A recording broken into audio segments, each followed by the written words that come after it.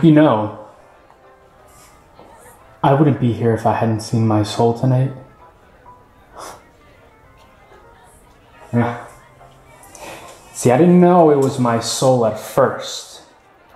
But when it started talking to me, when it started telling me how I was scared of being hit by invisible cars, how I was only happy listening to Simon and Garfunkel, well, it sounded so much like me.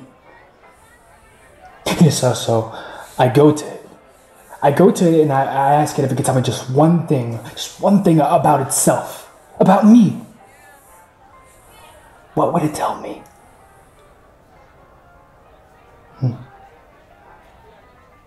So, it hesitates at first. You know, like it can't decide what delicious secret to tell me. And then it sighs, as much as a soul can sigh. It sighs and sort of hiccups a little, like it's overexcited or drunk or something.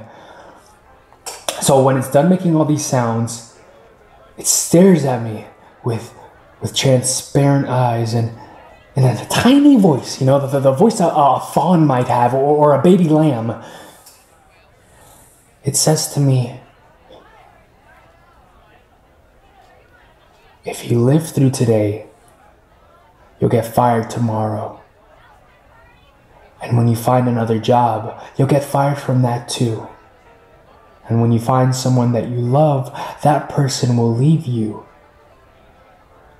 And when you die, no one will care.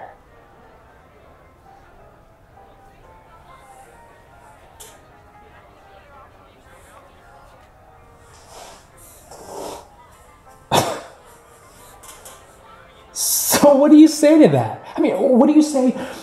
What do you say when your own soul tells you that you're a failure? And it looks pretty happy about that too, like almost giddy. It's having fun telling you that you'll end up alone.